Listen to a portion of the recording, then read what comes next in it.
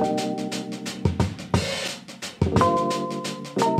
Mélanie, I'm so happy to be here. Hi Claire, so happy to have you. And so happy and honored that you participated in my book. Oh my goodness, thank you for including me. It's a beautiful book. Thank you so much. And I thought of you, obviously, I follow you for, it's been years now. I admire your work and your approach. You have a holistic approach, which is my approach here when I work with my clients in Paris. Yes. And I was wondering, I really got curious in how you got into this holistic approach. I think if you work with skin long enough, it becomes really apparent that it's so much more than just a topical product or a treatment, or it's really, for some people, it's the skin is it's an indicator of our health. So when there's issues, internal issues, it can absolutely show on our skin. So things like diet, stress levels, lack of sleep, all of these things, hormones especially, can all show in the skin. It does. So you have to, if you're doing a good job and you're kind of,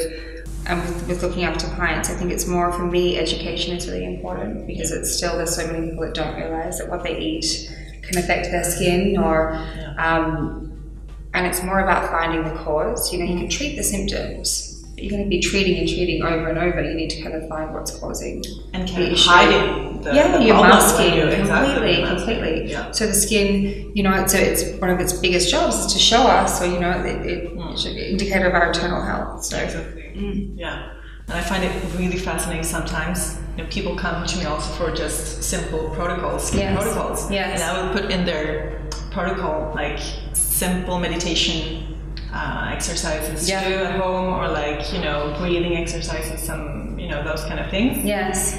And in the beginning, they're really, surprised, and they don't really want to do it. They want, the external protocol. Completely. But I know there's something deeper. For some people, I know it's so essential for them to start doing that if they want to treat it properly. Well, they need to, and they need to believe it as well. They need to some believe people, it. it's it's easier just to use a cream or do a quick laser treatment. Exactly. It's the quick fix. Exactly. So it's convenient for them. Which is, human nature. Sometimes I think we're always wanting a quick fix. But I think as well, we're becoming more educated about health and wellness, and there's, I think, a really, it's a huge wellness movement at the moment. People, I think with the internet as well and social media, people are becoming far more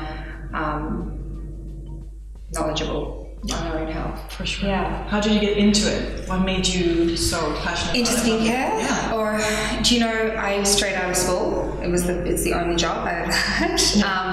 I think it was probably a combination of things. I decided I had a facial at like 13, 12 probably with my mum when I first went away to school.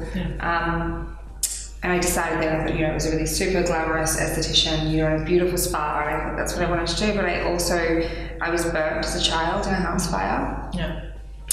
And it's really funny because I was always thinking of, things that I could do for my scars or the whole thing. So I think that triggered an interest in skin.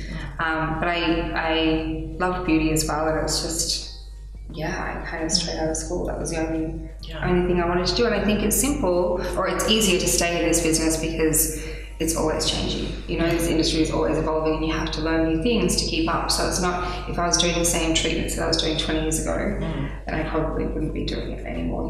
It's a real, so there's that aspect. And then my clients, you get to really connect with people every day. It's really nice, you would have that as well. That's what I love the best part, right? Yeah. And I can see when someone's so passionate about what they're doing, and it becomes a pleasure to just, well, it doesn't feel like work, right? Exactly. Yeah. So we've been talking about some products that you love, and I would love to have your approach on the acne prone skin, and what you can do, just simple things, the first things to do when... I think it's really important to find the cause. Is it hormonal? Is it diet related?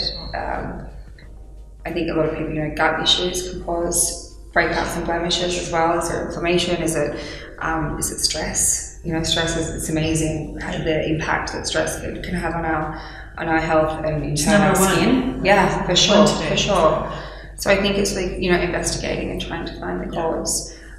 You know, keeping it simple. I think with acne you need to be really careful not to use, and it's easy to because I think there's a real desperation, you know, to try and fix something. It's so emotional that yeah. So you know, I see clients they're using 20 different products, and then that can cause further inflammation and further problems. You know, so you need to be very careful what you're applying.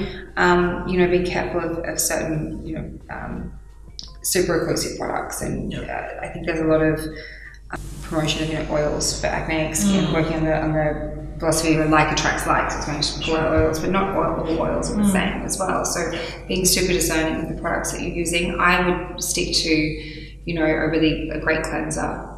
I think salicylic acid is fantastic for treating acne, like a great BHA, because it's oil soluble, so it cuts through the sebum, you know, and penetrates the pore.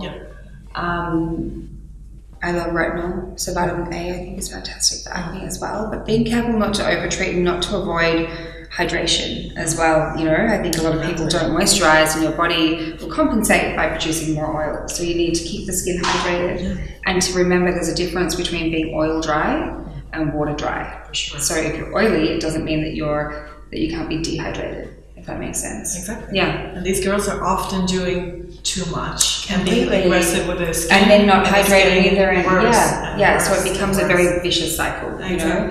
Diet's really important. I think sometimes, you know, I've seen clients have great success with, you know, removing dairy, for example, or, you know, following an anti-inflammatory diet. So it might be cutting gluten and alcohol and coffee and all of those things. I think have a huge impact. Yeah, you can see sometimes from one week to another, like it just calms the inflammation. So it's all, you know, you need to treat the inside as well as the outside. Exactly. And so talking about the anti-inflammatory diet. Yes, I know you're also really, you know, careful about what you eat and everything. Yes. I try to be. I obviously also eat, you know, it's the veggies, it's the fat fish and all that omegas, and you know, we know the base of it. But then, I mean, how do you find your balance? Because obviously we want to have our wine, we want to have our chocolate or whatever. So how do you think about that? When I think you have to live as well. You know, everything in moderation. I don't have the discipline to not eat. You know, I love red wine. I love to have a glass of wine and enjoy with my friends, or to have a piece of chocolate. I love dark chocolate, which I think actually has nutritional benefit anyway. I tell myself that.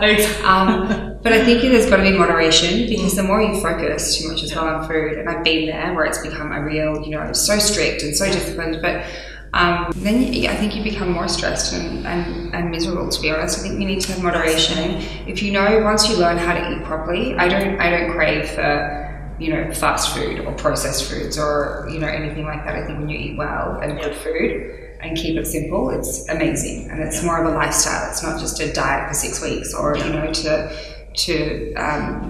as a panacea for acne, or you really need to. A glass of wine once or twice a week, I think, is fine.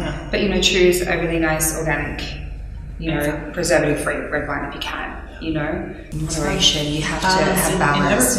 Completely. So I'm kind of like you. My guilty pleasure is the red wine. We're in Paris. I know. It's so difficult to go out and absolutely. But I think, you know, keeping it in moderation when you're not having like 10 glasses, do you know? That's having water at the same time. Exactly. I just came back from Spain and Portugal, and I did have too much wine and too much chocolate. So I'm so happy you're going to save my face. I know, exactly. So we're going to have a treatment. Yes. I'm excited. I'm trying a lot of treatments all the time. I never tried your treatment. And I'm so happy to hear and try. Finally. No pressure. No pressure. No, I think your skin's beautiful, so we'll do something. So we're gonna talk about it later. Yeah. Explain amazing. A little bit what we did. Absolutely. Okay, cool. Let's do it.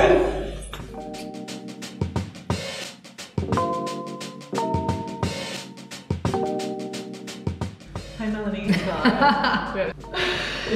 Okay. That's fine. Acid hyaluronic. I can't say it. Talk. Could you still finish this? We don't need to.